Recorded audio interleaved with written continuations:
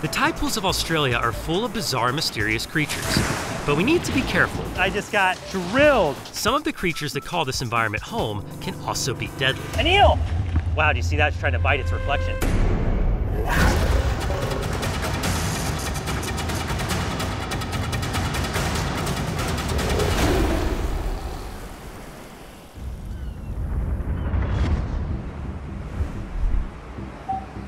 What's going on, Brave Crew? We're back in Queensland, Australia, about to head off for another epic tide pool adventure. And we absolutely love these tide pools because they're jam-packed with super unique creatures, including some of the most deadly on Earth. So if you're ready, it looks like the tide's headed out, which means it's time for us to get our feet wet and try to find something we've never seen before. Okay, let's go. So you'll notice that all of the surface of the rocks right now is wet and slippery. We want to move extremely slow. The last thing we want is for someone to take a nasty spill because we're moving too fast. Looks like there might be some more pockets ahead. Let's head up a little bit further this way and make moves toward the point. Hey guys, I think I got a crab here.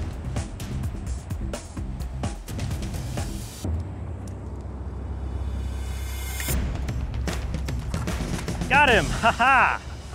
This is a swift-footed shore crab, and they are very difficult to catch because, like their name, they're very swift.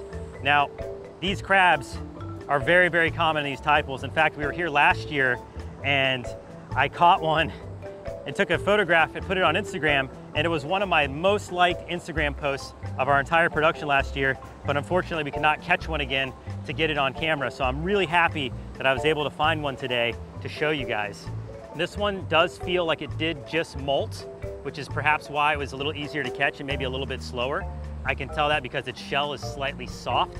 But what's really cool about crabs is they're sort of like the custodians of the tide pools. They're like the cleanup crew. They're opportunistic omnivores, so they're out here eating a lot of the dead things and all the carrion, and they also eat some of the plant life, including some of the algae and some of the plankton scum that washes up. So they do a very good job at managing these tide pools and keeping them pristine for all the other creatures. So thank you for doing that, and we're gonna let you go now so you can go about your day. See you, buddy. Thanks for hanging out. There he goes. Oh, look at this. This tide pool is brimming with life. It's a lot of fish.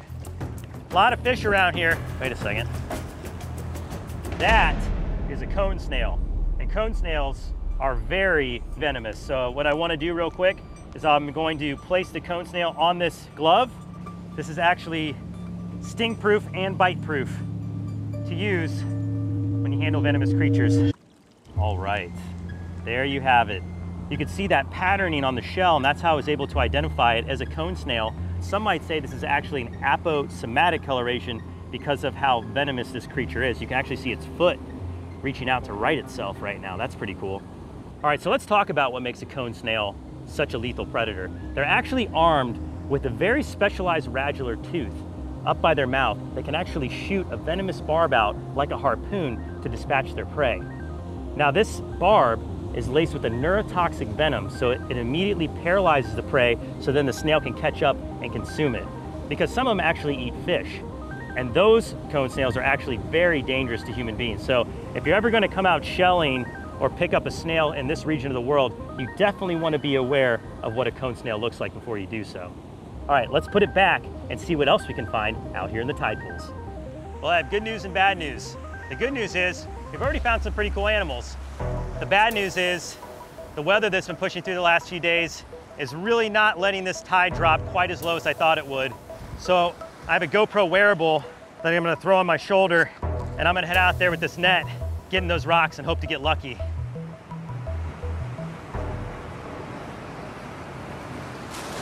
Whoa. I'm glad I moved that mic pack. Nothing around here. I'm gonna move through this way. Getting a little precarious. Oh boy. Woo! I'm really glad the mic pack's on this side and not that side, because I just got drilled. This storm surge is for real. Okay, let's make our way around here. Getting soaked. Nothing. Seen a bunch of fish darting in and out.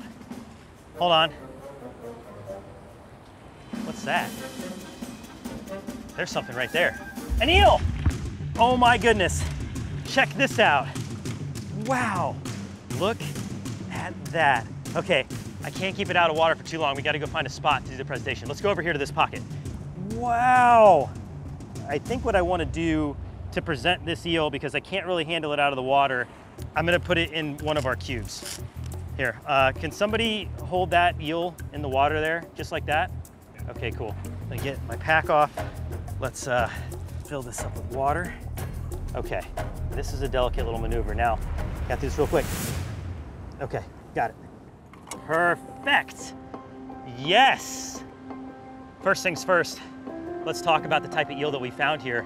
This is a snowflake eel. It's called a snowflake eel because, as you can see on its side through the center line, it has all these beautiful patterns in the shape of snowflakes. Now, an eel is actually a fish, not a snake. A lot of people confuse these animals with snakes, with sea snakes, and they are not venomous like a sea snake at all. Although they do have razor sharp teeth. In fact, they have 2 rows of teeth on the top, 1 row of teeth on the bottom, and then get this, inside their throat, they actually have another set of jaws called the pharyngeal jaws, which is an inner jaw structure that it uses to actually munch on its meals and draw in food as it has the rest of the prey item clasped in those front teeth, which is pretty creepy if you think about it, but a highly adapted mechanism that has allowed these eels to thrive in ecosystems like these tide pools in Australia. Wow, do you see that? It's trying to bite its reflection. Now, eels in particular are actually fairly aggressive animals. They're actually one of the animals we have to worry the most about when we're out there diving. They don't really back down. They're very courageous creatures, and they're not really afraid of human beings. And they have been known to attack divers at times when you get too close. So whenever we see eels underwater, we always want to keep our safe distance from them. But in a unique situation like this, I'm able to take an eel and put it in a container and get it right up close to the camera. That is so amazing. Now, eels have extremely poor eyesight. Even though it has very beautiful eyes, those bright yellow eyes on each side of its head, they really can't see very well, so they rely heavily on their sense of smell. Their sense of smell is incredible. In fact, if we get a tight enough shot, you can see it has these little yellow appendages coming out of its nostrils, and it can use those to direct its sense of smell. So it's a pretty cool little adaptation that it has. And these animals, like most morays, can filter water by opening and closing their mouths and then dragging the water across their gills for respiration. Well, I say that caps off an excellent adventure today. We came back out to Australia's tide pools to find something we've never found before, and lo and behold, we find our very first eel. Man, this is awesome. Right now, we are searching these tide pools off the coast of Eastern Australia for the most toxic fish on the planet. The stonefish is notorious for having the most painful sting in all of nature. And today, I'm going to get stung by a stonefish. But first, we've got to find one. Let's get looking. It's going to be very hard to find the stonefish because in addition to their legendary sting, they are masters of hiding. The key to this is going to be to move slow, methodically, and to not step on the stonefish. You could be looking right at a stonefish and not even realize it. And that's why so many people step on them by accident. But stonefish aren't all we have to look out for. This isn't the only animal that could do you harm here in the tide pools off of Australia. We also have cone snails and the blue ring octopus, one of the most lethal creatures in the world. And not only is it risky just being out here, but we also have to beat the clock. The tide is coming in fast, and this whole area is about to be completely underwater.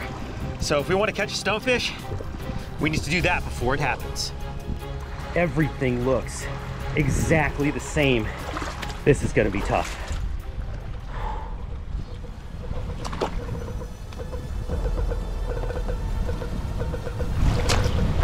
Oh, right there.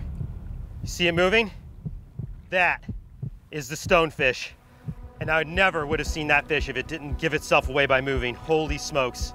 Now these fish are so toxic, they don't really have a flight response. I'm gonna attempt to catch the most toxic fish in the world with my bare hands. All right, here we go.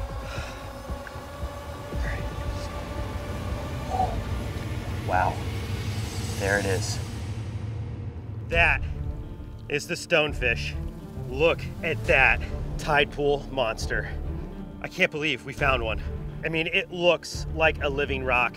I never would have spotted this fish if it didn't move. The fact that it swam a little bit there is the only reason I was able to catch this fish. And you can see how docile this fish is. It knows just how toxic it can be. Wow.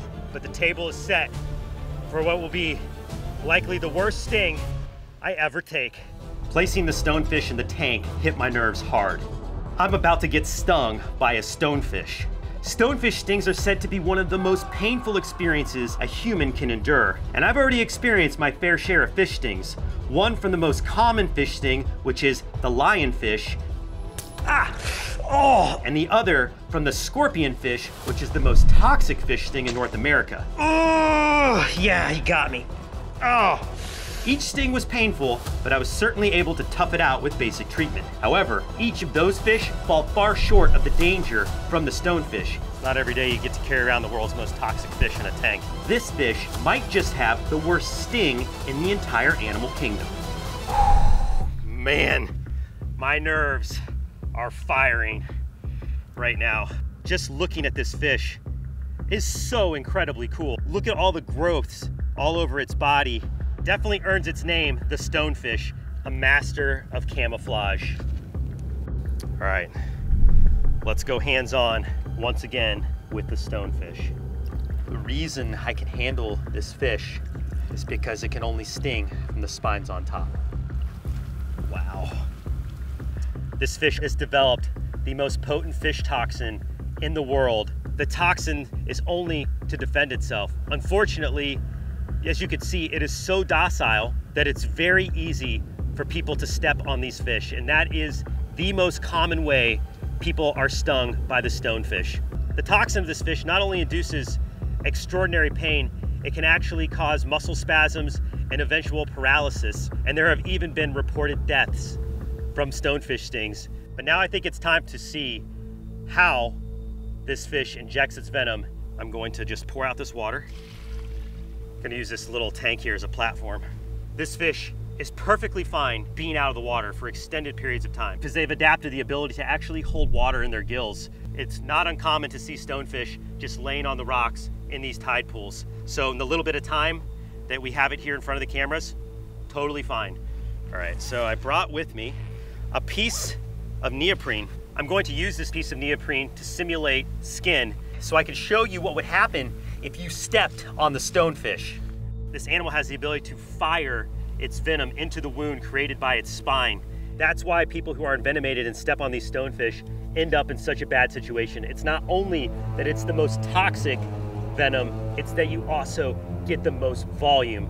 Look at how sharp that spine is. Okay, in order to do this properly, I do need to get out some eye protection, so I'm gonna do that quickly. This venom, it has enough toxin in it to cause vision problems and perhaps even blindness. All right, let's see in slow motion how these spines inject venom.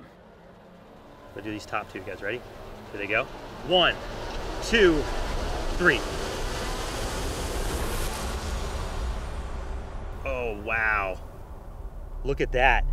And it's like blue. Holy cow, look at how much venom just came out of that fish. And let's do another one, do it one more time. Oh my gosh, guys, the spines are blue. And once those spines are out, they stay out and they're ready to defend. All right, let me try these spines on the back here. 1, 2, 3. Wow, that is what would be inside of your foot if you were to step on a stonefish. Now, it will regenerate its venom. This doesn't hurt the fish at all. And you can see these sheaths will just slide right back up. But holy cow, I gotta take a minute and process what I just saw. Oh, that is bad. I won't lie, I'm getting pretty nervous right now. This is something you should never do. I've consulted experts, people who have been stung. I've done my research, I've done my homework, but even still, I am extremely nervous about what is about to happen. It's said that this is the most painful sting in the world. Wish me luck. The moment has come. It's time to be stung by the world's most toxic fish. I am borderline terrified I've thought long and hard about whether or not to even go through with this, but I'm doing this today because through my research on the stonefish, I have found a lot of misinformation out there. There is a lot of stories that pretty much describe certain death if you're stung by a stonefish, and that's just simply not the case. While this toxin in the base of its spines is extremely potent, it is thermal liable. So if treated properly and if needed with medical attention, you will survive the sting of a stonefish. Most of the victims that end up dying from stonefish stings, but has more to do with the pain and shock that leads to cardiac arrest. This venom is meant to cause you pain, but I have brought the antidote with me today. A thermos filled with hot water that's around 114 degrees Fahrenheit, a compress to hold over the wound, and then of course, if I do go into any state of anaphylactic shock, I always carry with me an EpiPen. We are about 3 minutes drive from an emergency room, so even if the worst case scenario does unfold today, I should have plenty of time to be able to get to emergency medical attention. All right, my plan today is to take a microdose of stonefish venom. The venom from that neoprene trial is already coating the spikes, so they are locked and loaded, ready to go. When it's all said and done, this should be just extraordinarily painful for me and hopefully very educational for you. This is going to likely be the worst sting that I ever take. I'm Mark Vins, and I'm about to enter the sting zone with the stonefish, the most toxic fish in the world. All right, I'm gonna go with this front spine here. Ready? This spine. On 3. 1, 2, 3. Ah! Yep. I already feel a burn. I could feel it spreading up my finger right now. And it does not feel good. Wow, the tide is coming in. All right, here, let's, hang on. Let's move out of here, the tide's rolling in. You okay, Mark? Yeah, hang on, I'm gonna come over here. Andrew, put the fish back in the tank, man. Oh, right there is where the spine went in. God, immediate fire spreading up my fingers. I can already feel it in these 3. Do you help, Mark? Are you okay? No, I'm okay right now. It's like a different magnitude of pain. It is like throbby, achy. Hang on, I gotta walk it off. Yeah. I'm gonna try to tough it out for a little bit.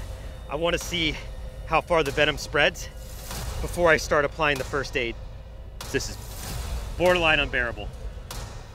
Oh my gosh. Let me know when you need the water, Mark. I'm just like, it's making me nervous. Oh my gosh. Yeah, definitely drew a little bit of blood. Oh, and it is hot. It's like closing my hand is becoming hard. Yeah, it's spreading. It's like all up the back of my hand now.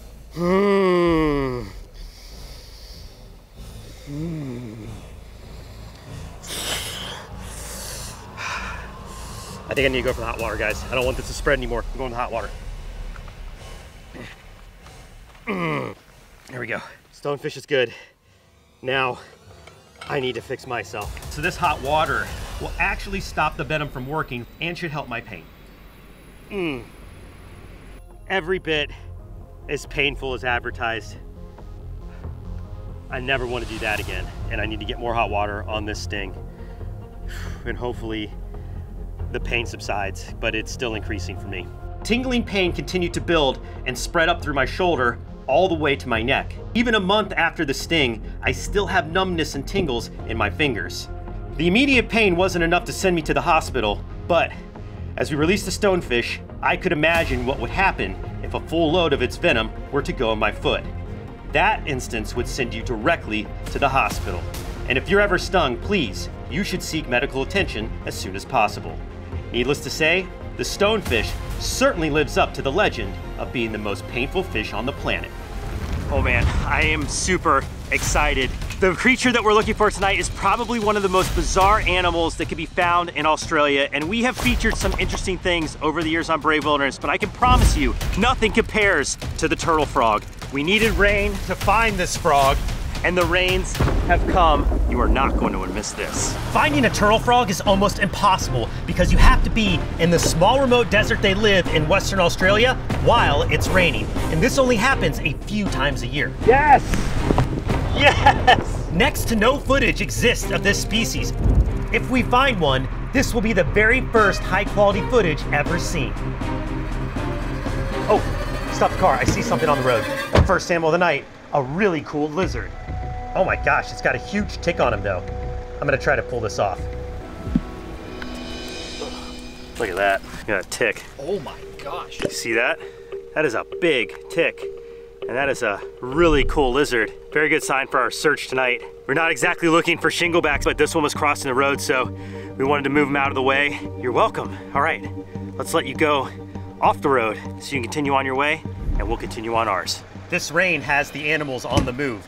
Like all amphibians, turtle frogs need moisture to survive and to breed. That is why they come up to the surface after it rains. Without this rain, the frogs will remain buried beneath the ground and impossible to find.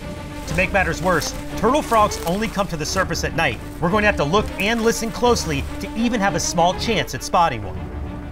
All my life, I've been a frog nerd. And I've been able to track down iconic species like the red-eye tree frogs and poison dart frogs of Central America.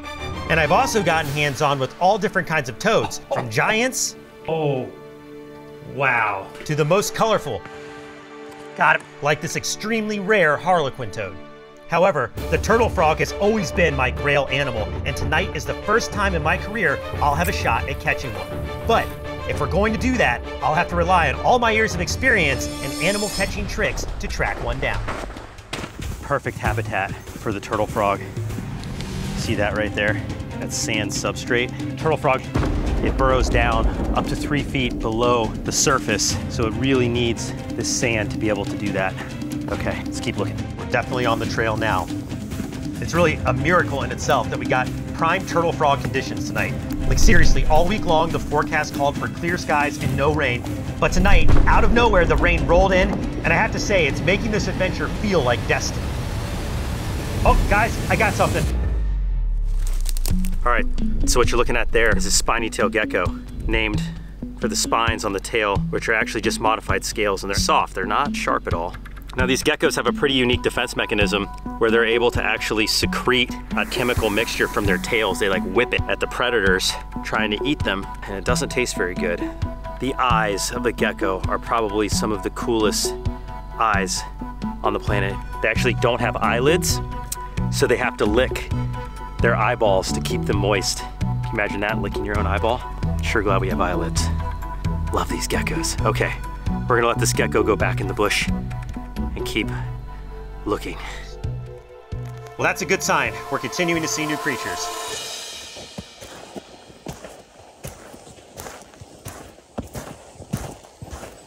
Guys, I got one. Look at this frog. Holy cow, that is cool. Wow. We found our first amphibian of the night. It's not the frog we're after, but that is a great sign. That means that we're getting enough rain for the amphibians out here to come out of the soil. This is the western spotted frog, and just like turtle frogs, they only come out just after a rainstorm. This is not the frog we're after, but it's a good start. Let's let this one go, keep searching. Perfect conditions. We just gotta keep looking. Got the rain, we're in the right spot. I've already seen one species of frog. This is like the sweet spot. This is what we need. Got everything except the turtle frog itself. After hours of searching, we weren't seeing any signs of turtle frogs. Luckily, my experience has taught me sometimes the best way to find the frog you're looking for is with your ears.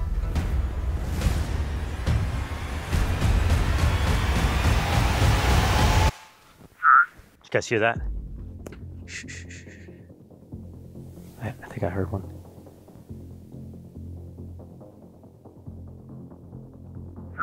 Yep. You guys hear that? On one more. Let's see if we can hear it one more time. If we hear it again, we'll try to find it.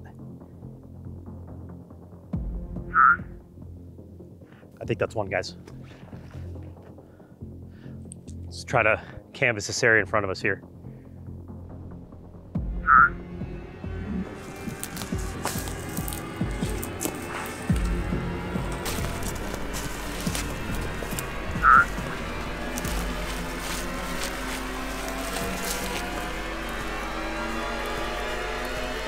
Stop calling. We must be right next to him. Got him. Got a turtle frog. Holy mother. Oh my God. Look, there he is. There it is. I cannot believe we found the frog. Oh my. Oh my goodness. Hello. Come here, buddy. Oh my gosh. We have come so far to find this species. There is the turtle frog. Yeah, baby! Woo! What are the freaking odds? Guys. Oh my gosh! I cannot believe we got one. Oh. Hello. Have you ever seen anything like that in your life? This is one of the coolest creatures I have ever laid my eyes on. Let's just appreciate this super unique creature. What you're looking at is some of the first HD footage ever recorded of a turtle frog. I mean, this species is so rare, there's very little information to find about them. But here's what we do know about this bizarre little frog. Let's start with the name, turtle frog. Named for its appearance, the most unusual frog I have ever seen, but look at its head. That dome-shaped head with the black beady little eyes, and then the circular body looks like a turtle without a shell. This is one of the most unique looking frogs you will ever see. It looks like something out of Star Wars, Jabba the Hutt's relative. Some people say it looks like a little wad of chewing gum, and it certainly looked like that when we first saw it. I have wanted to film, I have wanted to find one of these frogs for my entire career. This is a big, big moment for me. If you can't sense my excitement after this, this is about as big as it gets for a frog nerd like me. Hi, buddy. Look at that pudge. Are you kidding me? Has to be one of the most unique looking frogs, but probably the cutest frogs as well. Super pudgy, super soft. Feels like a water balloon almost, and when it's walking across my hand, you can really tell how much liquid is in the frog. It's like a deflated water balloon, but it is a very delicate frog, but it's somewhat stout. Got a lot of power in those legs. I can feel it when it's crawling across my hand. It uses its stocky arms and legs to burrow into the soil. It really is incredible how something so small and soft can dig over 3 feet underground. And actually here, let me get out. I'm gonna take my pack off and get out a little bit of water because I don't want to dry out the frog. One of the things you always want to make sure you do when handling any amphibian is make sure you don't dry them out, and this water will help. Oh, hey, came to life there. Hey, buddy, it's all right. Oh my goodness. Endemic to Western Australia. It can only be found here, but that's not where the oddities end. In fact, the oddities begin with this species when it's born. It's one of the few species of frogs on the planet that does not have a tadpole stage. This frog begins its life with a full set of hands and legs. What's also unique about this species is that they have one of the largest eggs of all frogs in Australia. In fact, 5 centimeters is as big as they grow, and this frog is approaching maximum length. Now, there's a certain period of year where at the tail end of it that it's breeding and it will actually call. That's how we were able to find this frog. And it was definitely a team effort. We've got Max with us here from Australia Wildlife Encounters. Max and I were slowly honing in on this little frog, and then I crouched down and there it was. Just like you saw it right there underneath the bush, looking right back at us with those beady little eyes. And it was so unlikely for us to find this frog, guys. The rains were not supposed to come, and sure enough, they appeared today, almost like out of thin air. A front came in, provided enough moisture for us to have a chance to put this frog in front of the cameras. And I am so excited you guys get to see it. Now, we think this is a male because of the way it was calling. And when they're mating, they have an extended honeymoon. Once a turtle frog locates its mate, they will both burrow together for months before actually breeding and depositing their eggs. This is a very unique species, guys. There's not a ton of information and very few studies of this frog. So when it comes to filming animal oddities, it doesn't really get any better than this. And I am just over the moon right now that we were able to come out here, our first time in Western Australia, our first time in turtle frog territory, against the odds, and sure enough, we were able to find one. Oh man, I am so excited we got to show you guys the turtle frog. What a cool frog this is! Guys, are you kidding me? Tell me in the comments section if you've seen a cooler frog than the turtle frog. I challenge anyone out there to name a more unique species of amphibian, because I do not know of one. All right, let's go put this frog back and head in for the night. Man, that was awesome. We are in the outback of Western Australia looking for a truly bizarre creature, and it's covered in razor sharp spines. Let's just say catching this one, it's gonna hurt a little. This creature is just as shy as it is sharp. So first we have to track one down in this huge forest, which also happens to be home to another one of the rarest and most endangered animals on the planet that we're also trying to find by the end of this video. But in order to catch this giant spike ball, we're going to need to look for clues. Oh yeah, right there, check that out. This is a termite nest. This will be a perfect feast for the creature that we're after today. That tells me we are on the right track. Let's keep searching. Our second clue is that these creatures love to hide near trees and stumps. So that's where we're spending the most time looking. The problem is, this forest is full of hiding places. This is like looking for a needle or a big pile of needles in a giant haystack. After hours of searching, we got lucky with the discovery of a final clue. That is a good sign right there. That's some poop from the creature we're after. You can see all the ants and termites in here. That means we're getting close. Oh, right there. That's an echidna. Look at that. Oh, yes! That is what we have been looking for all morning long. That is Australia's spikiest creature, the echidna.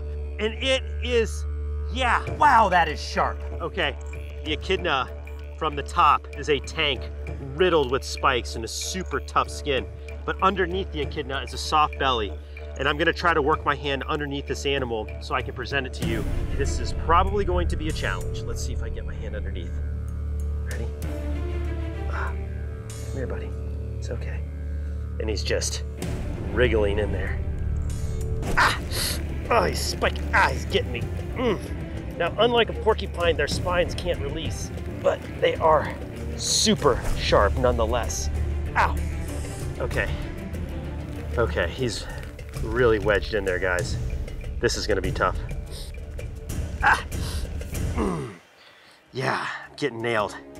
All right, I'm gonna have to use some gloves here. There's no way I'm gonna be able to pry out this echidna. It is basically puffing up its body, using its spikes to wedge itself into this stump of the tree. All right, here we go. Luckily, I always carry a good pair of gloves with me on every adventure. Here we go.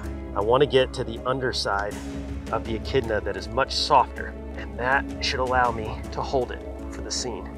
But I'm gonna have to do this really carefully. I'm trying to like work under all of the different spines. There we go. Okay, now these spines are nothing more than modified hairs, so this isn't hurting the echidna at all. It's only hurting me. Ah! Oh, you're sharp. Ow! Poked right through the glove. Okay, I've got the underside. Got the underside, this is good. Okay, I think I feel his foot. Ow!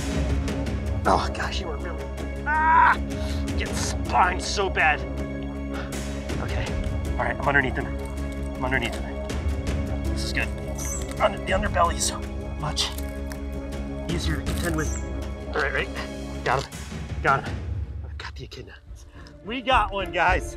That is the echidna. Hello. All right, let's go this way. I see an opening over here. This will be perfect.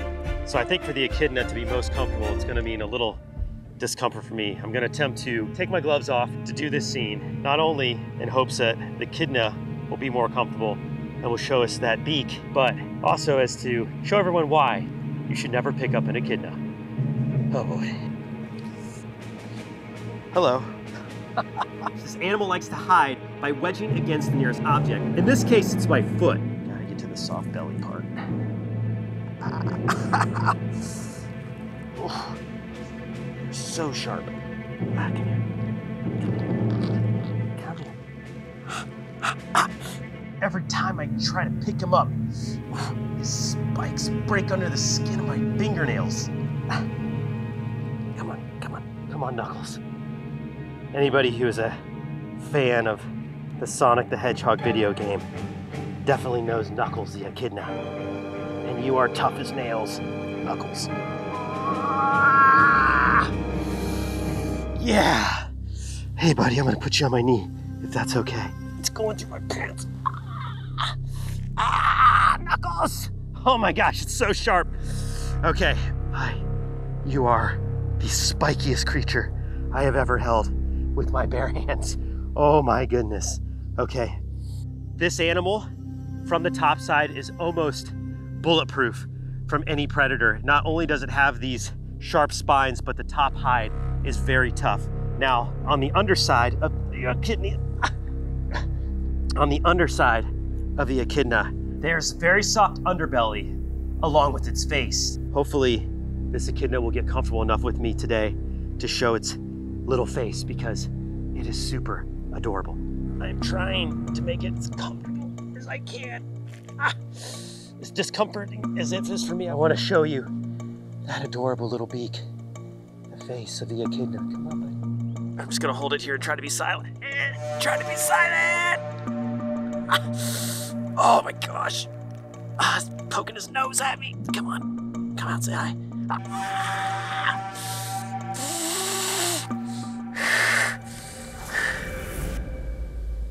Oh, I think we're gonna have an appearance of the echidna beak. Hi. Hello. Come say hi. Oh, I can see the eyeball. Come say hi.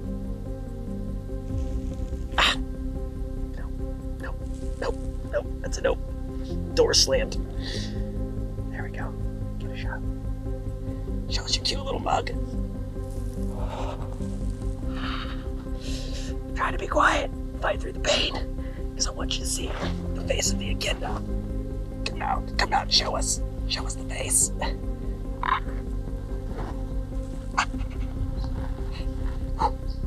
he comes, here he comes, here he comes. Can you see it?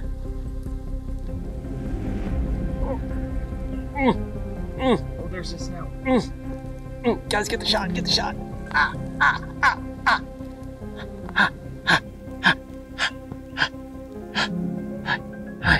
Hi, how are you?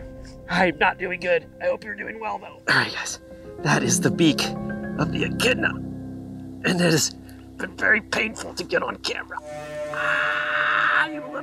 You little spike ball.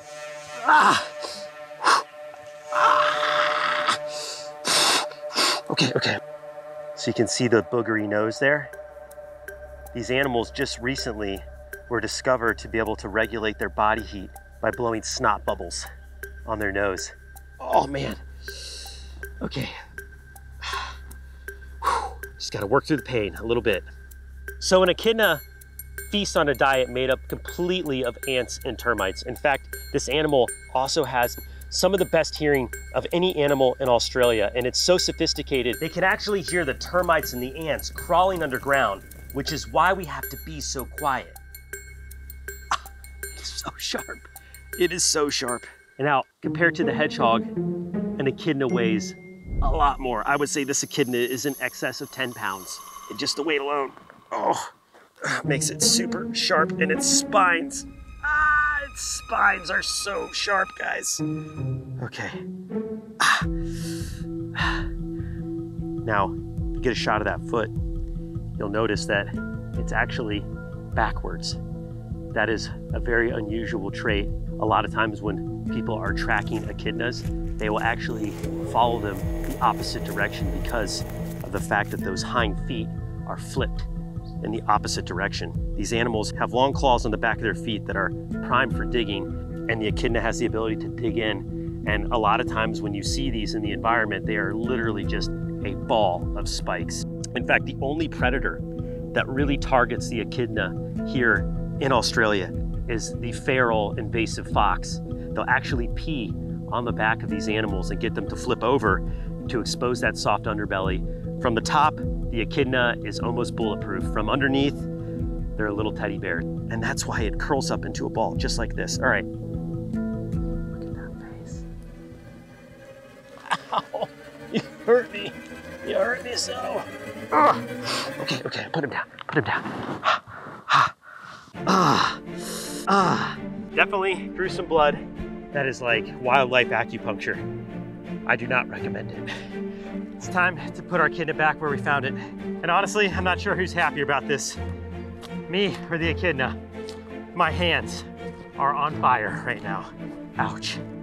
With the echidna safely back in its tree and my hands throbbing in pain, it's now time to track down one of the rarest animals on the planet, the numbat, one of the last living relatives of the now extinct Tasmanian tiger.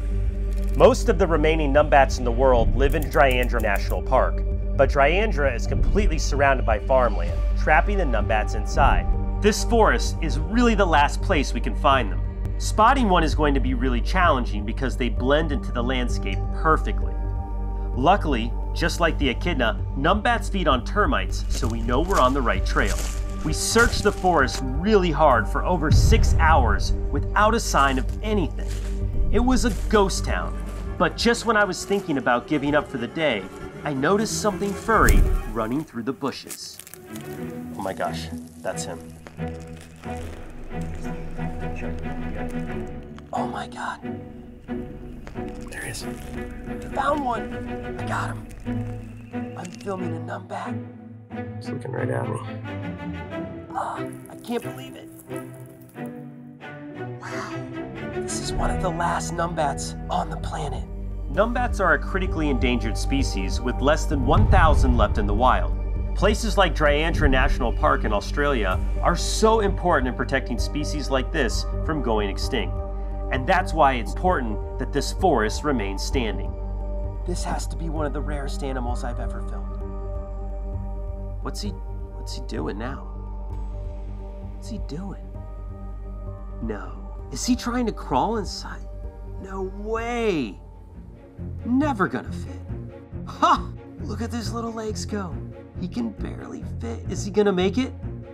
Oh! And there he goes. I'm Mark Vins, and I'm about to take a sting from the most aggressive ant on the planet. This nest here in front of me is home to the Australian bulldog ant that can both bite and sting, and I'm about to find out just how much damage it can do. I'm going to attempt to use this little stick to try to get a bulldog ant for our sting test. All right, got our forceps, small container. Now we just need the bulldog ant itself. I'm going to lightly disturb the entryway. Oh, here we go, got him already. That makes me nervous. The ants are starting to swarm. You see how big they are? This is like a volcano of ants. Oh gosh, almost got me. They're getting on me. All right, I'm gonna have to get our ant fast. Here we go. I got it. Yes. Oh man. Oh. There we go. We've got one. That is a really good sized bulldog ant. Starting to swarm a little too much to hang out here. Let's go reposition away from the nest so we can get a closer look at one of the scariest ants in the world. Australians fear these massive ants because they attack in swarms and without warning.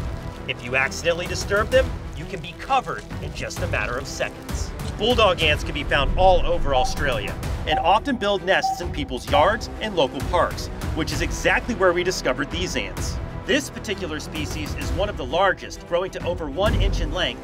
And of course, for this sting test, we wanted the big dogs, so we can compare how they rank against the legendary bullet ants of South and Central America. Now it's time to find out which is worse. All right, guys, it is officially go time with the bulldog ant. Look at the size of this insect. Size-wise, I would definitely say it gives the bullet ant a run for its money, but appearance, this ant is second to none when it comes to intimidation factor. But before I test the might of this insect, let's get it out of the container and take an even closer look at those jaws and its stinger. All right, here we go. Oh, it's already jumping out. I want to be very careful right now. And they are so aggressive. Look at that, it's already biting on the forceps. I'm just gonna try my best to get a good grip. And I'm getting nervous, gosh, hang on. All right, I gotta get it on the ground. Here we go. Unlike other ants, they don't really react to scents and pheromones, they react to sight. So anytime I try to grab it with the forceps, it sees that I'm coming. There we go. Okay, perfect hold. There it is. No animal has been requested for a sting test more than the bulldog ant in the history of Brave Wilderness. And now I can see why. Wow, I have never seen a more terrifying looking ant in my entire life. Let's start at the top. Look at the size of those mandibles.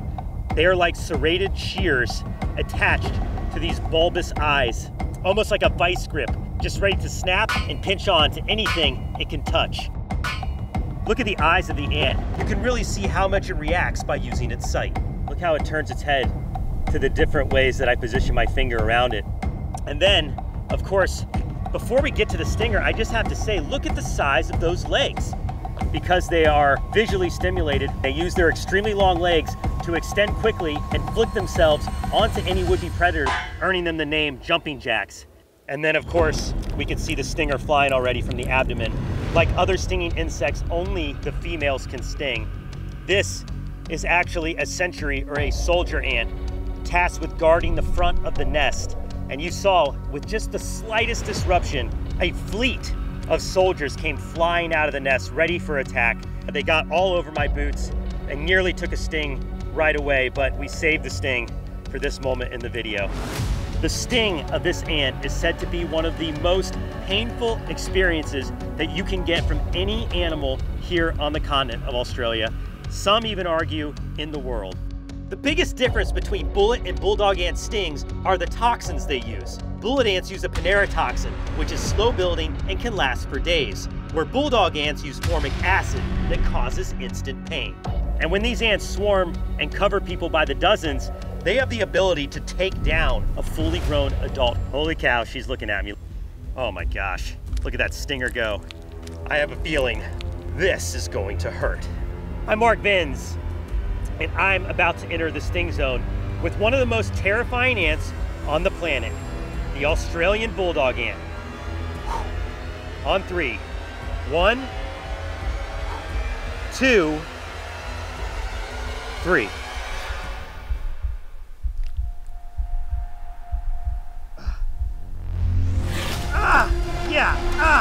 Oh God, you see the stinger going in? Ah! Yeah! That's a good sting. Ah! Yeah. Oh! Ah, it's really got its stinger in me. Ah, look at its stinger's in. Ah! Ah!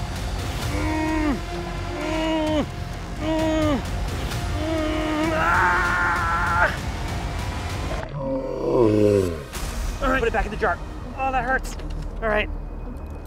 Ah! Oh my gosh! Woo!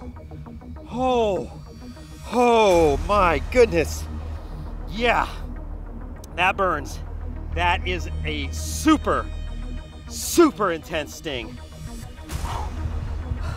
Oh my gosh. Okay, hang on. Let me compose myself. Oh man. That was like instant fire underneath my skin. So much more like potent than the bullet ant. But I can tell you this, the bite was really nothing. Didn't really get a good grip on with those jaws, but it certainly got its stinger stuck in my arm, and it Getting a little dry mouth. Hang on, my adrenaline's kicking in. You okay, Mark? Yeah, I'm all right, I think. All right. Jeez, it's also hot out all of a sudden.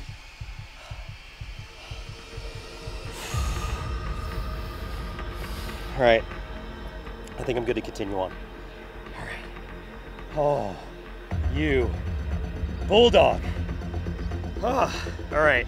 See that stinger site? Got a little bit of a acute swelling, maybe some residual bumps, and it definitely burns.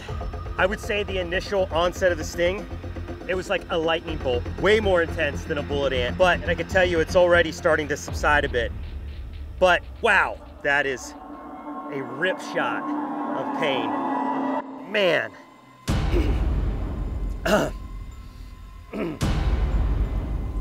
Really getting dry mouth, guys. The Is your EpiPen in your backpack? it is. I've got my EpiPen, don't worry. Okay. Yeah, I don't need it yet, but got to monitor make sure my tongue's not swelling up or anything. But holy cow, that sting is like a hammer.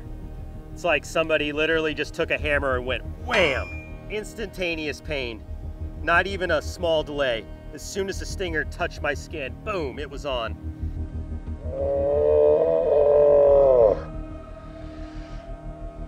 Oh, I hope you enjoyed that one, because I don't think I want to go arm to stinger again with that intimidating little ant. Now, I am not out of the woods by any means.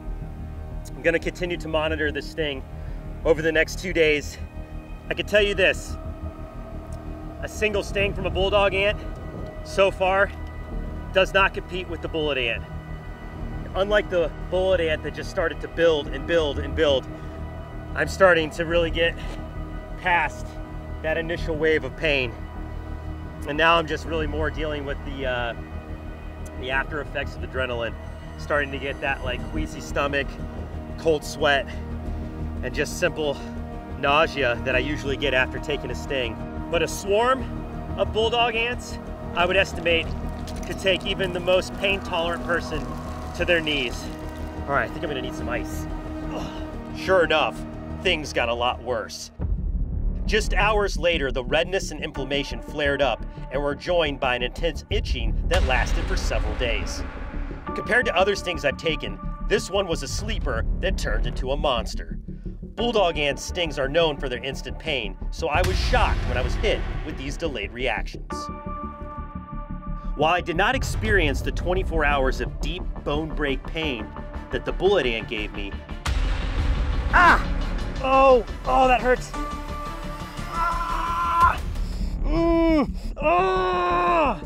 That is searing pain. This was far from an ordinary walk in the park. In fact, as of the editing of this video, my arm is still discolored and healing. If I were to have been swarmed and stung like the stick in the beginning of the video, it would have been a very bad situation. But now I know exactly why Australians go so far out of their way to avoid the jumping terror that is the bulldog ant. Yikes. Right now, I am out tide pooling in Eastern Australia in search of the deadliest creature on the planet. The blue ring octopus has one of the most toxic venoms on Earth, and if we're lucky enough to find one, I'm going to attempt to touch it with my bare hands. But first things first, let's get looking. From experience tide pooling, the best results are usually from the edge. The further out you can go, the better. An octopus can change the texture of its skin, and it would just look like any of these. Now, I've struck out on all 3 previous occasions trying to locate a blue ring octopus. I'm hoping 4th time's a charm. The difference this time is I'm searching with my good friend Miller Wilson, who has seen blue rings in these tide pools before. It's very hard to pick a octopus that's a master of camouflage out from this environment. It's about to be low tide, and this is probably one of the most dangerous tide pools that I have ever searched. So wearing some nice protective shoes, gloves. I don't really want to handle the octopus, but the gloves should protect me just in case. And of course, we still need to watch our steps, because if you look at this, all these rocks out here, exactly like a stonefish. And this is stonefish territory. The stonefish is the world's most venomous fish. If you step on one, your boots will not protect you. A single sting from a stonefish can be excruciating and can even be deadly. No octopus. Flipping's not really doing it, so I'm just gonna cruise to cover a lot of ground, looking for movement. A lot of times I do see octopus moving from pocket to pocket, but they slink along the surface. So I'm just looking for any movement right now. Any movement, we're getting it though, feel it.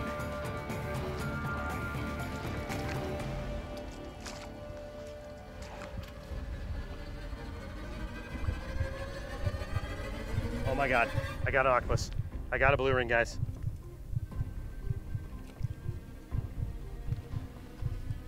It's right here.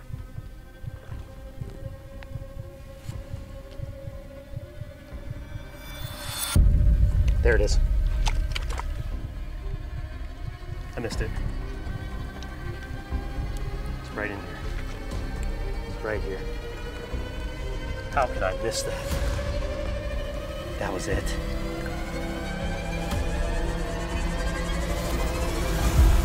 Got it. Oh my gosh. We got one. Are you kidding me? Yes. Boom, baby. Boom. Yes. Holy cow.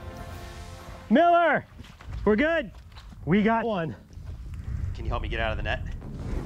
So, you'll see I'm wearing gloves, guys, for a reason right now. This is a really good way to get a nip. That is not what I want. Put that guy in there. There we go. Hey, buddy. Let's talk about what we found. Right there in my hand is the most dangerous animal on the planet, at least when it comes to venom. Nothing in the animal kingdom is more toxic than this tiny little octopus. And yes, I am nervous about it, but before the end of this video, I will officially touch with my bare hand the most dangerous and toxic creature on Earth. There are actually 4 described varieties of blue ring octopus. This one is the blue lined octopus. It's the only one in the family that has these really cool, vivid blue pinstripes surrounding the body. It's almost like blue tiger stripes. So if this animal is at all threatened, here, I want to show you what it does. See that? Look at those rings go. Is that cool or what? Oh, okay. Stay down, stay down. If the octopus is at all agitated, not only does it flare up the rings on its arms, but those lines on its body glow. Back up, I'm toxic. That's your aposematic warning. And if you don't listen to me, I'm gonna give you a nip. And they show these vivid display warnings, not only for predators, but they also do it while they're hunting. They will do it to confuse or startle their would-be prey. This is what our octopus friend here is out hunting. This is a type of shore crab, but this would be the perfect food for the octopus. All right, we're gonna let this crab go. A single bite from this octopus could kill over 20 human beings. Needless to say, if I get nipped by this creature, that'll be the last nip I ever take. Now, these octopus are nocturnal, and they are masters of camouflage. Its normal color pattern perfectly blends in to this silty environment. They have 3 hearts that pump blue blood. They also have 9 brains.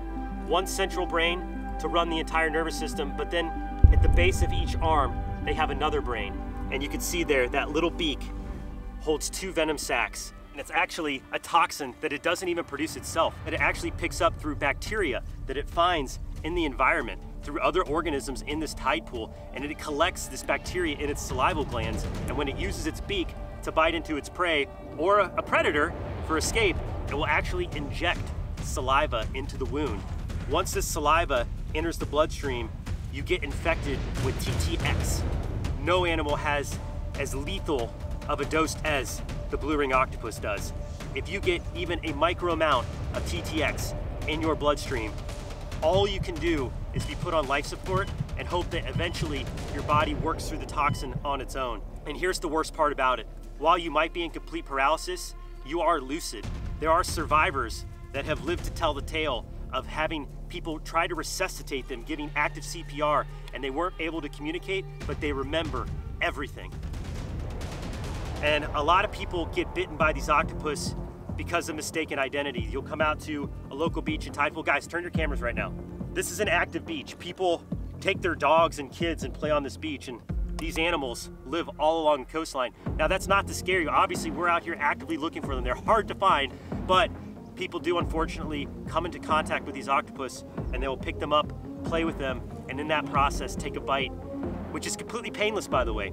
Initial symptoms are going to be things like tingling, difficulty breathing, difficulty thinking, loss of your motor skills, wobbly walking. If you think you are ever bitten by a blue ring octopus and you start to have symptoms, you have to be rushed to the hospital as fast as you can. We're talking like life flight situation, because you only have a matter of minutes before your whole nervous system starts to shut down and you're no longer able to breathe. Whew. And saying all that while holding the octopus in your hand, it's hard to remember the last time I was this nervous in the presence of an animal. All right, the time has come for something that I've thought a lot about. Because I know the only way that this octopus has the ability to envenomate you is a bite with its beak, I'm going to attempt to touch with my bare hand the most lethal, toxic animal on the planet.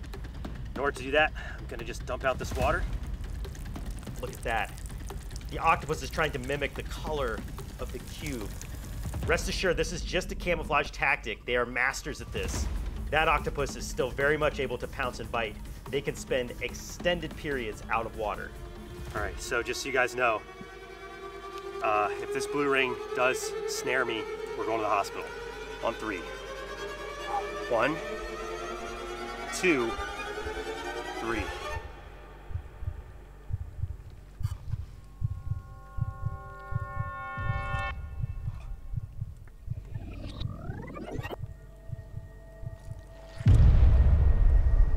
Oh.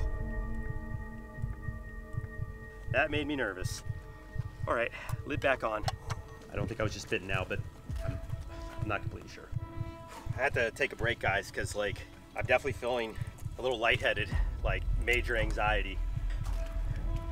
That animal right there, if you get bit, it's game over. It's lights out.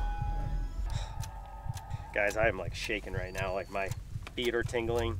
Things that you normally wouldn't pick up on, like heart rate, how I'm breathing, tingle feeling. Like I'm just from like all the adrenaline pumping through my body. And the emotions are intense, super intense. Gotta shake that off. The anxiety that I'm experiencing on camera is real, as I had almost identical symptoms to that of a blue ring bite. While I was 99% sure I wasn't bitten, we had to closely monitor my symptoms until we deemed it safe enough to continue filming. The symptoms of these bites can be subtle and can be hard to differentiate from anxiety and panic from other sources of stress. Please, never attempt to do what you are seeing in this video. I cannot stress enough, if you are bitten by a blue ring octopus, you must seek medical attention immediately. I think I'm all right. I think I'm okay to continue. Let's keep going. Okay. It's been a while since I've had this kind of reaction to being in an encounter with an animal. Like it's like my first time seeing a venomous snake. It's like all kinds of emotions right now. Just brushing up against one in the tide pool, whether you're walking around, if you accidentally touch one, you're gonna be just fine. It's like every other octopus. The difference only occurs when you take a bite from the beak right there. Right now we are in the outback of Western Australia looking for a creature you truly have to see to believe. The thorny devil is like a living sculpture, and some rumors say it is so sharp it can actually draw blood when you try to catch it. So if we're lucky enough, we're gonna put those rumors to the test. Let's get searching. They live exclusively on a diet of ants. Because of that need, if you find an ant mound or an ant line, there's a good chance there's a thorny devil somewhere in the vicinity, so we can then create a perimeter and start really scanning the area. These are masters of camouflage in this environment, so you really need to narrow it down to a sweet spot. So sharp. Ah. This is definitely thorny devil habitat. Everything out here is spiky. Especially this plant right here. This is like little razor blade leaves. Gonna keep an eye out for that one as we search for this creature. Here we go. This is a good indication. You see that line in the sand right there? That's an ant track. You can actually see a few tiny, tiny ants making their way back to their nest. But this is great, guys. We've got the sandy environment. We found the food. Now it's time to find the devil itself. What I'm looking for now are either foot tracks or the outline. It has a very distinct contrast with the rest of the environment, the outline of the tail and the horns on the front. And that's what I'm gonna be scanning for along the ridges and along the bush lines. Luckily, the thorny devil is not very fast. You can see why you have to be such a specialized animal to call this your home. Humans would not do very well living out here. Oh, I see one. Got one. We got a devil. Oh, yes, yes, we got one. Oh man, this is the coolest lizard on the planet, guys. Oh my gosh, I am so excited right now. I cannot believe we found a thorny devil. Look at how cool this little dragon is. This is one of the top targets out here. And unlike their cousins in America and Mexico, the horned lizards, these guys are actually super spiky. And you see it puffing up its body and pushing those spines out. That is one of its defense mechanisms. And I could tell you that if you were to grab onto this thorny devil without knowing that it was sharp, you would get a handful of spikes.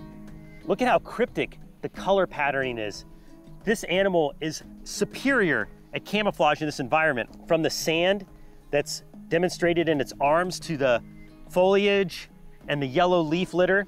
This animal is perfectly designed for this habitat. You can see that I'm not really doing much to keep the animal here with us. They're very docile and slow moving. In fact, they use their tail as a balance to step forward. They're almost like a chameleon, and they'll do very cautious steps. So look at that, just in a matter of minutes from presenting this animal, it's already changed its color to a much more vibrant yellow on the back. And that's probably because the sun is really starting to come out today. And like most lizards, it is ectothermic. The more heat it absorbs in its body, the more energy it's going to have. And it certainly has earned its name, the thorny devil. It is extraordinarily sharp and spiny. And it is covered from the tip of its tail all the way to its fingers and sharp spikes. Andrew, stick your finger out there. Tell me what that's like. Wow, it's like prickers. It's literally as sharp as the thorns on a rose. Just because it has these defense mechanisms doesn't mean that this lizard doesn't have any predators. There are animals out here that would make a meal out of a thorny devil, including species of hawks and, of course, the predatory goannas, the giant monitors that live in this country. So that's where this animal will rely on its superior camouflage to blend into its environment, to not give its location away. It also has another unique defense mechanism. You see those two horns right at the neck? That is a false head.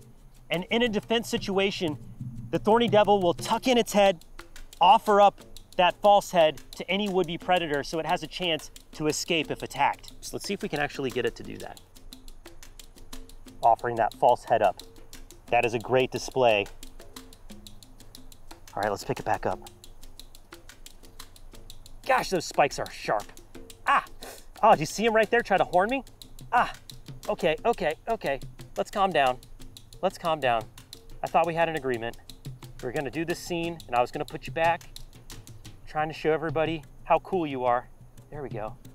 If you ever wanna see one in person, you have to come here to one of its native ranges. Right now we are in Western Australia, but the range extends all the way to the center of the continent. But it lives in this specialized desert terrain, feeding on ants of a particular variety. Now, when I say feeding on ants, I should say feasting on ants. This little lizard has the ability to eat up to 3,000 ants a day. It will eat up to 1,000 ants in a single meal. And because of that, it actually is said that they are super intelligent. They have the ability to track through their environment to locate different colonies of ants, and they make sure that they don't overpredate any specific colony. They want to be able to come back to the food line to get another meal when they need it. These animals all have a very unique color pattern. You see underneath there? The patterning on the belly is like an individualized fingerprint for these lizards. So scientists will actually take photographs of the underside of a thorny devil so they can study the populations in any given area. And this one is super cool. It's very reticulated, almost like tiger stripes. Ah, so sharp. Ah, hang on.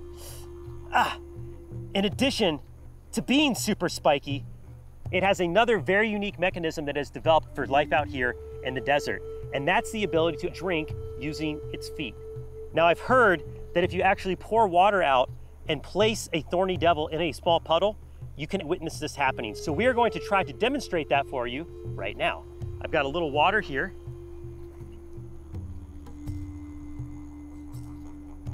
All right, let's see.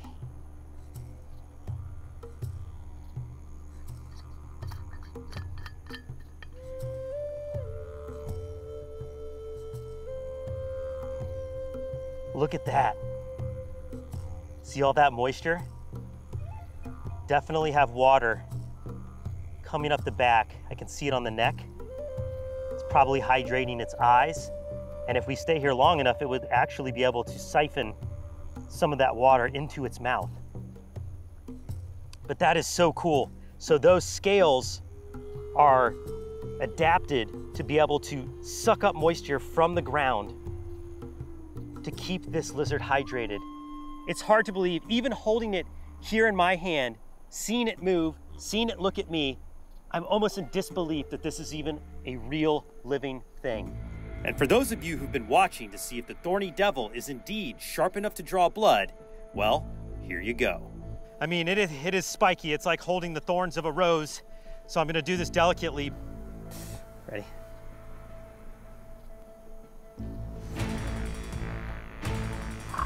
Ah, you're spining me. It's wriggling around and it's so spiky, but I think the verdict is in.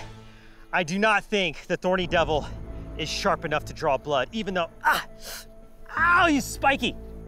Definitely does not feel good when it tenses up those spines, ow.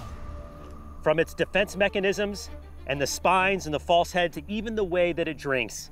How cool was it to come across the real dragon of the outback, the thorny devil. Lizard, right here. You guys rolling? Whoa, check that out. Look at that. This is a shingleback. Wow, what an amazingly cool lizard this is. Let me see if I can pick it up carefully. Oh, don't want to get bit. Don't want to get bit by this guy, hang on. Look at that defensive display. Whoa, got a lunge. Oh, he is a feisty one. Oh, do you hear that? Hear that hiss? Got him. All right. Here, let's come on in close, guys. That is a really good look at their defensive display. I was hoping we would come across one of these lizards here in Western Australia, and there it is, our first reptile of the trip, the shingleback. The first thing you notice about this animal is that tongue sticking out, flaring its tongue out, saying, hey, I'm feisty and I will give you a tremendous bite if you get any closer. You can see the size of those mandibles, and it does have razor sharp teeth. Let's talk about its name. The shingleback gets its name because of its armored plating. Look at those scales. They are raised up and very thick, like an armored little tank. Here, Andrew, feel the back of that.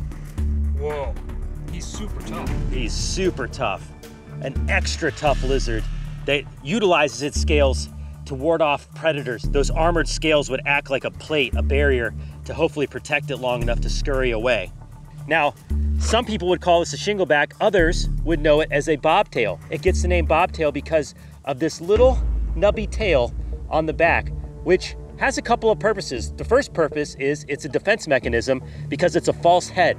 So if there's a predator like a hawk or a snake that comes in and tries to eat this lizard, it might accidentally go for the wrong side because it looks a lot like its head. And that would be good for this lizard because it would give it a chance to get away.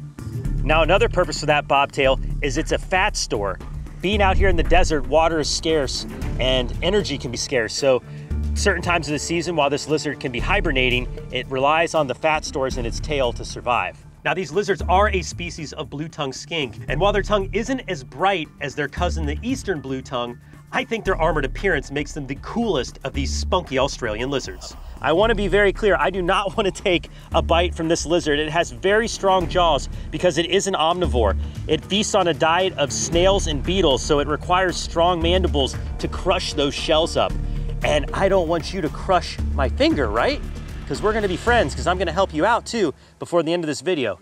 These lizards can be found while road cruising out here in the outback. They are often victims of car strikes because they like to stay on the road to get warmth. They are ectothermic, so we're gonna help you cross the road, buddy, don't worry. But we're also gonna help you out with something else. Now, one of the things that we can do is to remove some of its parasites. You see that right there? Let's get a tight shot. These reptiles are known to be covered in ticks. So anytime we encounter an animal with visible parasites like leeches, barnacles, or ticks, we always do our best to try to remove them if possible.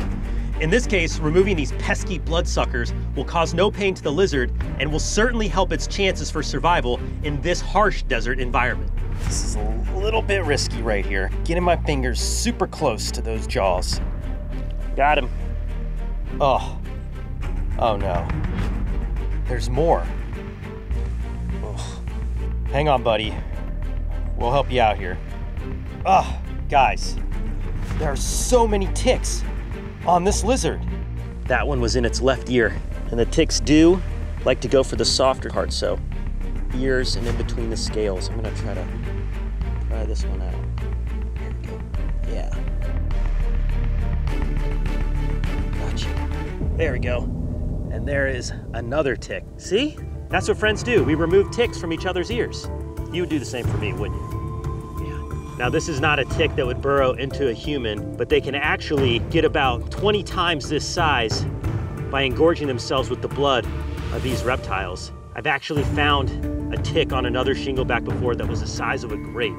Ugh, disgusting, right? Ugh, we don't want ticks. I think I got the main ticks off of you. Oh no, you got another one deep in your ear.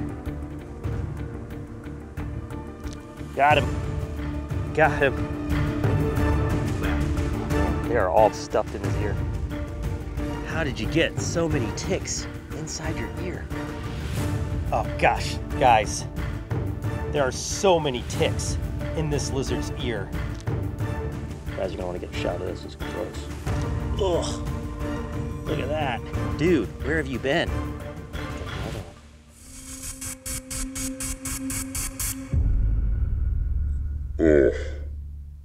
All right, no more ticks. I think I got them all out of that ear. I'm sure that feels a lot better, huh, buddy?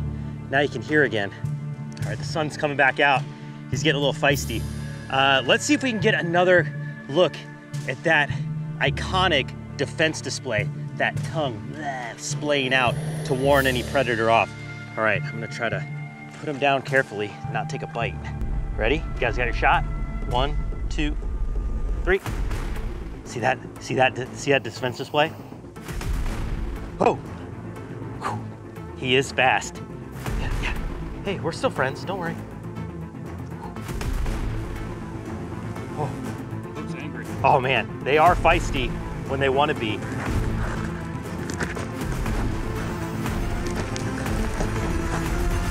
Oh, not messing around, are you, buddy? Too close. Gosh, he bit down hard. Oh, guys, look at that bite. We were trying to get the thumbnail, and I was using my hat to shade, and he's totally bit my hat. Oh my gosh, it is strong. I don't think it's gonna let go. You would not want to take a bite from this lizard. Holy smokes, it is just bulldog grip. Let's see if I can just put it down and it'll let go. Give me my hat. Who do you think you are, Jake Paul? Got my hat? Can I have my hat back, sir? Please? Are you kidding me? Thank you. Thank you for my hat back. Okay. Wow. You would not want to take a bite from this lizard. It is a bulldog. That is a bite that you would not soon forget. So cool. All right. It is a beautiful day in New Zealand. We're here filming a couple projects, and I wasn't gonna come to New Zealand without doing one of the things that I've always wanted to do. That's right. Today, we're going zorbing. So what is zorbing, you might ask? Well, it appears pretty simple. Essentially, they stuff us into one of these inflatable balls, and then they roll us down a mountainside.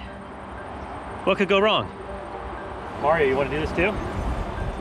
I will not be zorbing because I get a little motion sick and I don't want to add any liquids to the water that's already in there. Good luck, dude. Let's do it. See ya. First things first, we gotta get to the top of the hill. Let's go.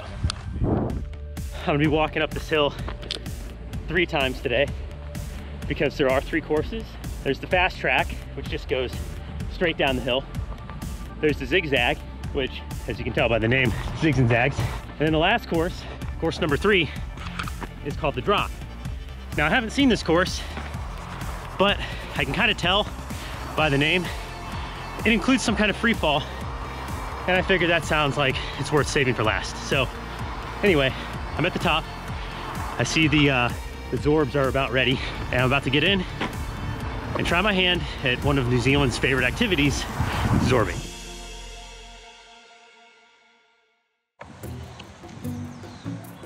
All right, I figured I'd do a little bit of some play-by-play action. We got Mark up there.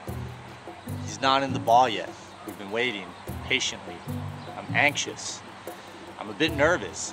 I hope he accomplishes his dream. I'm just talking to the camera. Just talking to myself as usual. All right, this might be the moment. We've been here for over an hour.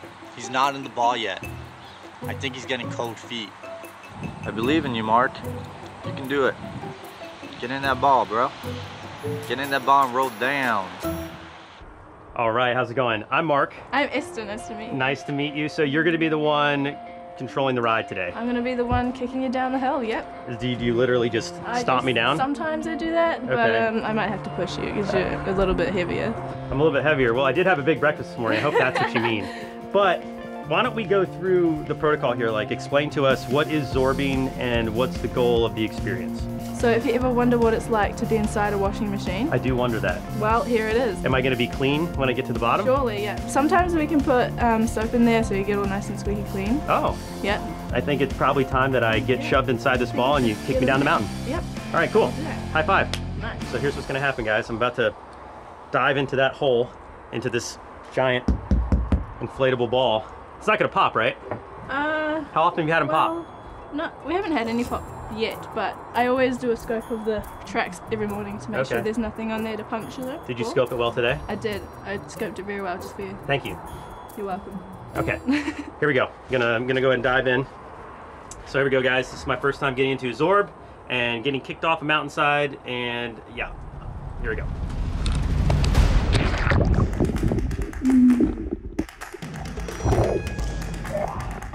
I'm in. It's a big echo in here. You hear that? Yeah. I kind of figured it would be a little claustrophobic, but yeah, there's a lot of room in here, a lot of headspace. This just got real. I'm about to go down a mountainside in this giant inflatable ball room thing. So I think I'm ready. Let's do it. Let's go zorbing. I'm ready. Let's do it. Here we go. Oh.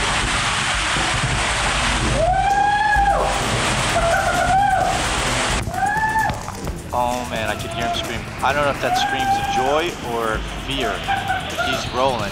He is rolling.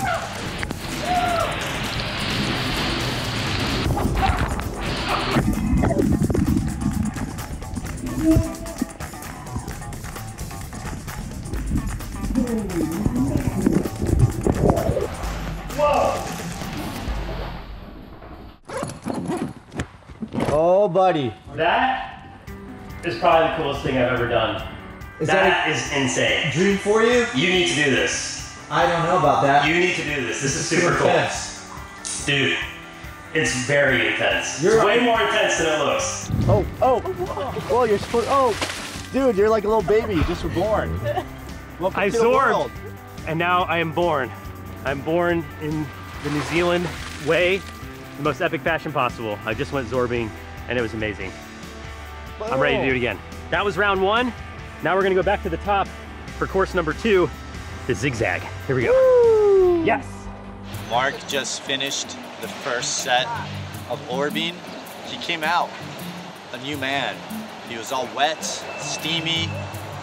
I call it the orb of life. It's like a womb, and inside is water that's actually nutrients, and it gives it sustenance. So Mark is going for round 2. Pretty cold up here. I just did my first Zorb run. It was incredible. Now I'm doing run number 2. Let's get in the Zorb and go for the zigzag. Here we go. Ready? See ya. Bye.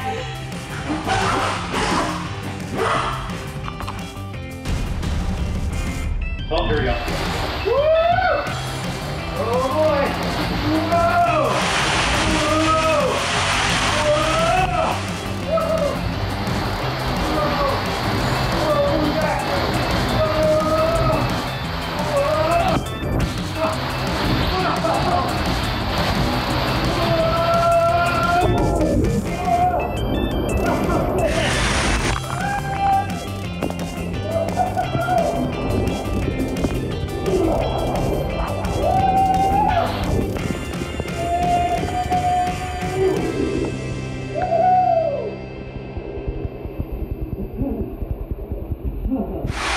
Oh man, that is so epic.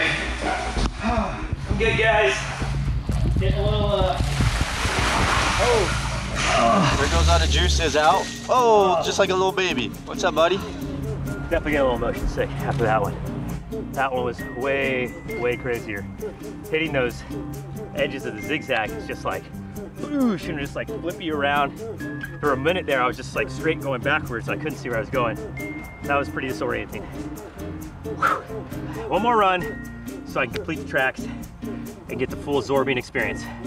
One more run means one more run up the hill. Here we go. And he's off in his wet socks. There it is. Final Zorb. I've got one more run to go, and this one is the most epic of all. It's called the drop. Can't even see the track, so I have no idea how big the drop is, but I've heard that people get completely suspended in air to the middle of the Zorb, so should be pretty cool. Wish me luck, guys.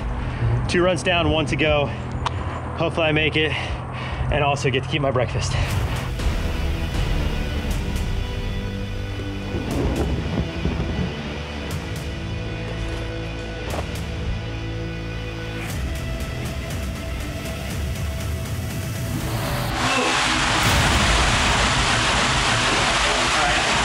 A little more control so I can talk to you.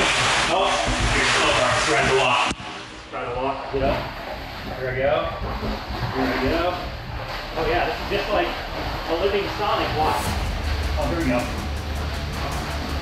I think we're going down. Oh yeah, we're going down. We're going down. Woo! Woo!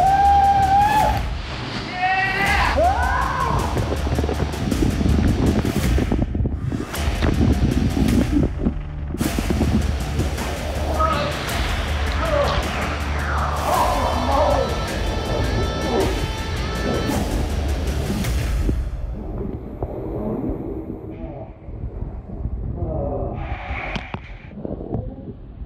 I'm good.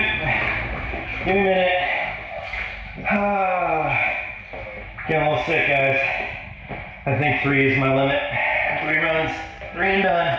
That was crazy intense. I had to get up and walk the ball to the drop. And I just saw the path get dark and the ball went zing right down the mountainside. And that was definitely the fastest I've gone all day. That was crazy. I couldn't even hold the GoPro up at one point. And yeah, that was nuts. Oh, broke the tripod. Shoot, oh well. I'm getting out. That was Ormy, guys, that was awesome. Thanks for dealing. See you next time.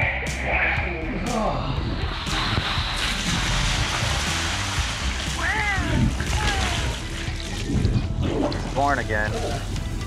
I'm free. Was the third time the charm That or was no? ridiculous, guys. That one was crazy. Woo! All right, guys. Well, that about does it. We had the full zorbing experience today here in Zorb, New Zealand. Even broke the tripod on the last run. In total, we did 3 runs. They were all amazing, and I highly recommend you come check out zorbing if you ever make it to New Zealand. Over the years, Brave Wilderness has shown you some pretty strange oddities of the animal world. We've seen tiny anteaters, worms that bite, worms that aren't even worms at all. How about those giant salamanders? And we've even shown you frogs with transparent skin. But the one I'm going to show you today is both bizarre in appearance and has one of the weirdest traits I've ever heard of. Or should I say smelled of? Get your popcorn ready. This one is unbelievable. What's going on, everybody? I'm Mark Vins, and welcome back for another adventure here at the Wildlife HQ in Sunshine Coast, Australia.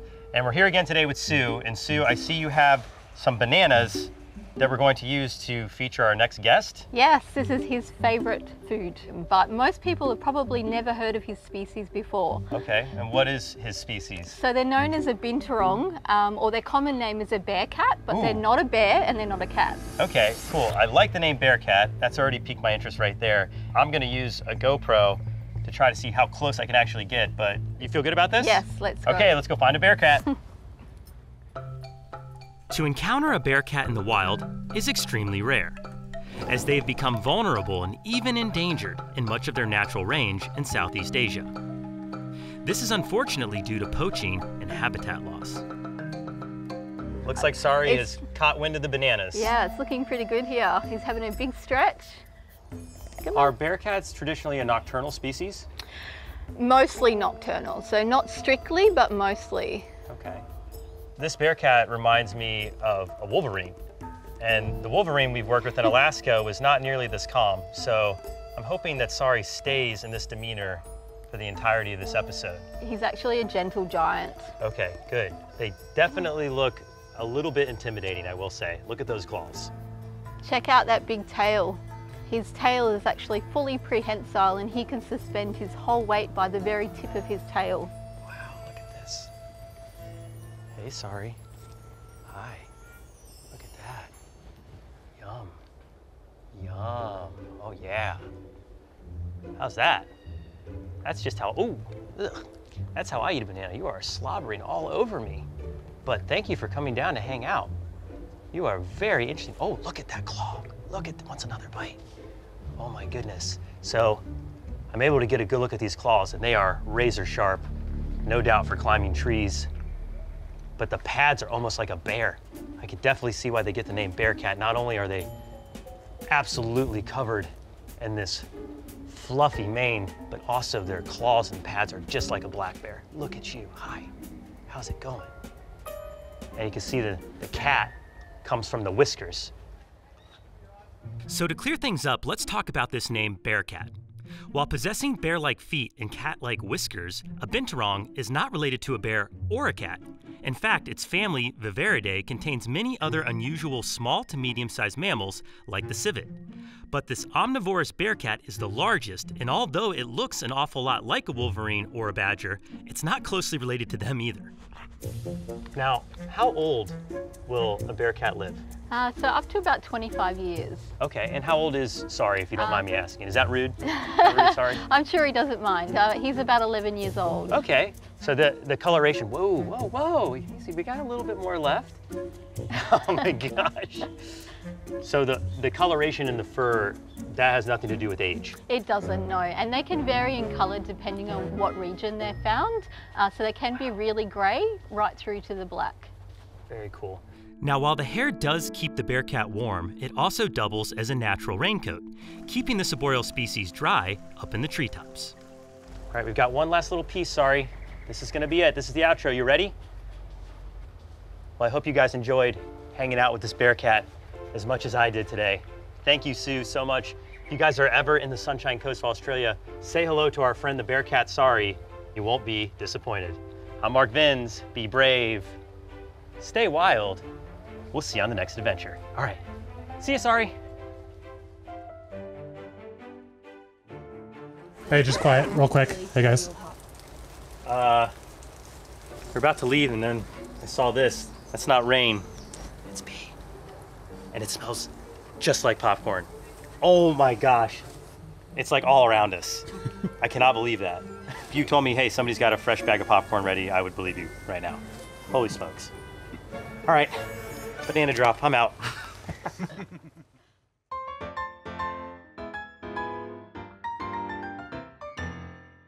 Never in my wildest dreams did I ever imagine feeding a bearcat. And who knew they liked bananas so much? But boy, the shocker of the century had to be this animal's unique and oddly familiar scent. While bearcats always smell subtly like corn chips because of their musk, their pee smells just like buttered popcorn. Not kind of like it, or somewhat like it, we're talking exactly like it. And this is due to the chemical compound in their urine known as 2-acetyl-1-pyrroline, which is the same chemical compound created in the popcorn popping process when sugars and amino acids interact at high temperatures. Honestly, before today, if you were to tell me any animal's urine would smell exactly like my favorite snack food, my answer would be no way. But it does. Let's just say going to the movies will never be the same. Huge thanks goes out to Australia's Wildlife HQ. We love the HQ because they are a small family-owned wildlife park run by passionate conservationists who aid in important efforts including the Queensland Koala Crusaders, a group in particular need at the moment as a result from the fires. Their support for conserving wildlife means that by paying a visit, you can both have the rare opportunity to get up close with some incredible creatures and conserve them all at the same time. And let me know if you do stop by tagging me on Instagram @RealMarkVince. I do respond to comments and would love to hear from you directly.